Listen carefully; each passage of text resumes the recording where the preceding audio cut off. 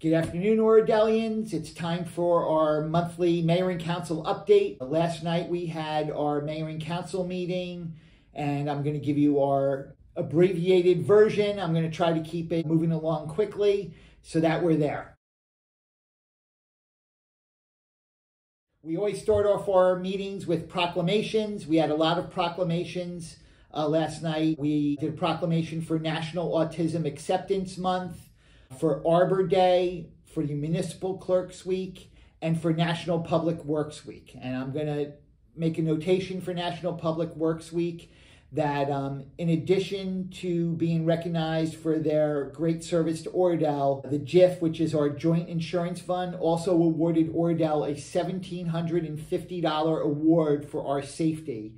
That is actually controlled and run through our DPW, so many thanks to Dan and Chrissy in the DPW who make Oradell a safe place for our residents and our employees, and thank you for the JIF for recognizing us, and we greatly appreciate the award on behalf of that. We also we always file our correspondence, and adopted the minutes from the May 28th meeting. We moved into probably the most important thing that as a mayor and council we do is we manage the budget and the finances. And so we introduced the budget last night, and it's in a few different sections that I'll explain.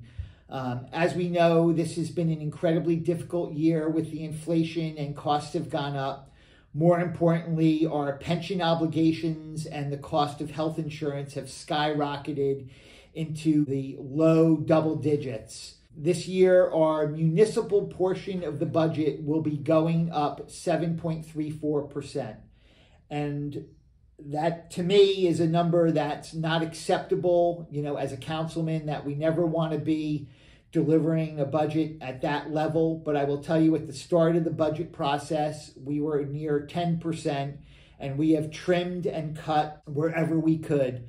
The issue really lies down is the contractual obligations, which include, like I said, our pension benefit, salary, and health care.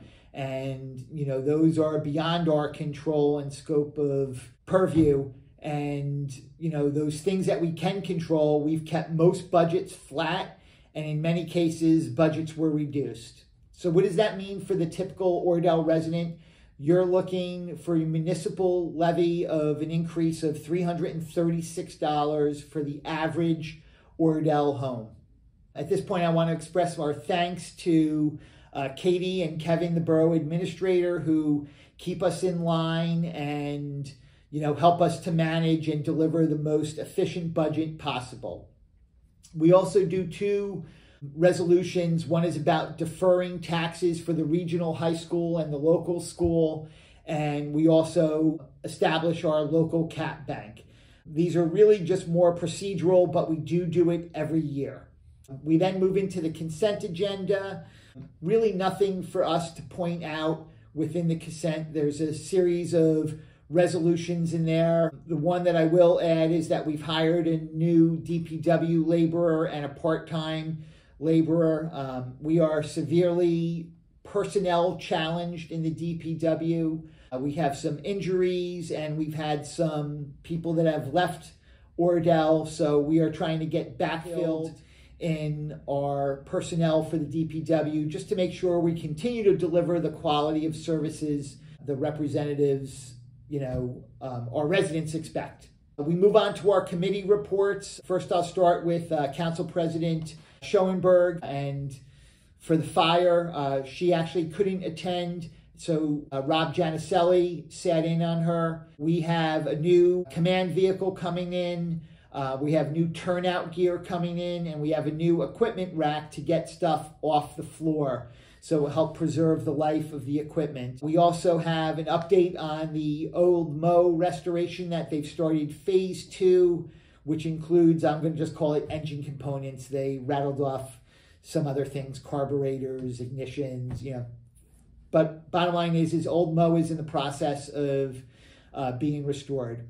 Do want to note here that we did lose one of our life members of the fire department. Elliot Thompson passed away. I've actually known Elliot since I'm a little kid, so Caught me a little off guard, but condolences to the family and thank him for all of his years of service to this town, and it's a sad loss for us. On the administrative end for Tracy, our UPSEU contract negotiations are continuing. We've applied for 3 parks in the open space grants. The county gave us the ability to combine 3 parks, Hoffman, Memorial, and DPAC in one grant, which is not typically done, but they gave us permission to do that. For the seniors, class attendance continues to rise, and we were selected to participate in the age-friendly conference that's being conducted by Rutgers. They came up and actually interviewed some of our staff on that and were impressed with what we were doing and asked us to be presenters at the conference. Then we moved on to myself with the DPW. As always, we defer to our engineer initially, and he talked about the War Memorial. We are fingers crossed, double fingers crossed, that it will be ready by Memorial Day. The flagpoles are going to be installed next week, and we're expecting the plaque to be delivered in the next 3 to 4 weeks. So again, double fingers crossed that we're ready for Memorial Day. With regards to roads, we are in the design phase of Prospect and Grant Avenue.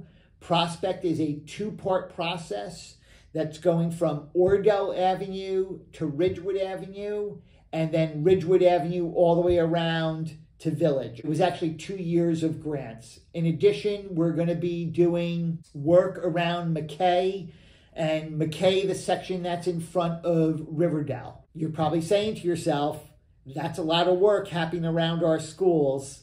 We're trying to get that done during the summer so it's low impact on our schools in the September timeframe. In addition, we have our annual road program, which is Iroquois and Chirac this year. And we also have our partnership with PSE&G, where we'll be doing Hague Court and Francis Court with PSE&G.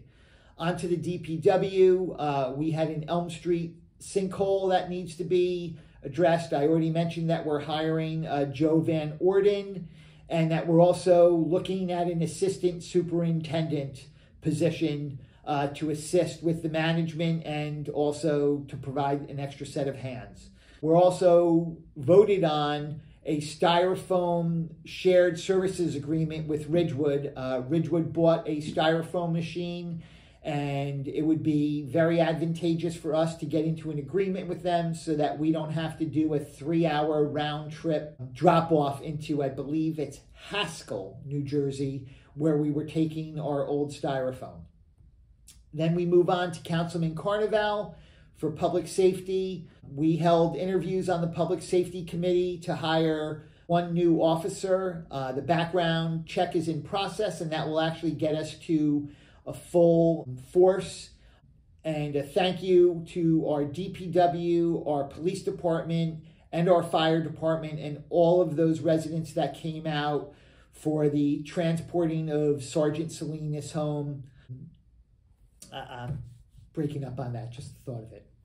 They also yesterday held the first annual OPD golf outing. Thank you to Dan O'Leary for organizing. Looking forward to how that event builds going forward. And this is for all residents a reminder that May 4th to May 12th, New Milford Avenue will be closed as New Jersey Transit is rebuilding the railroad crossing there.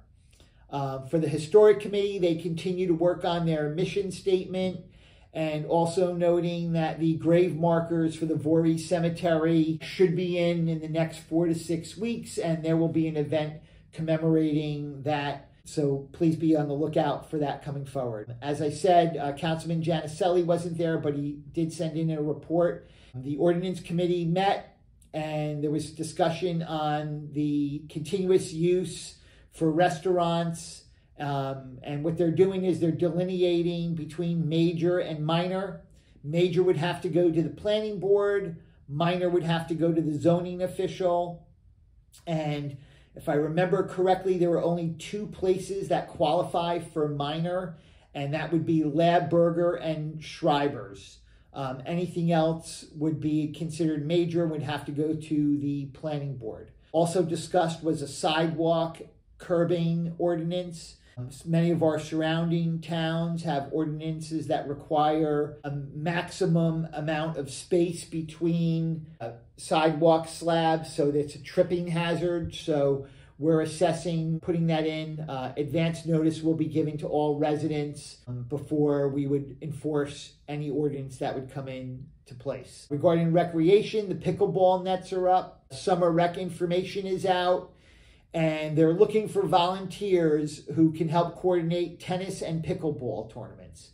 So if anybody is willing to volunteer, they can reach out to the Recreation Department and Ken Bauman down there. Then we moved on to Councilman Kern, talk about the Technology Committee and how they're looking to restructure and looking into cloud services. And finally, he talked a little bit about cybersecurity and that we're looking at our insurance and what we can do to make sure that we're covered and that we have the proper insurance in place. Into the zoning board, they heard the 666 Kinderkamack Road.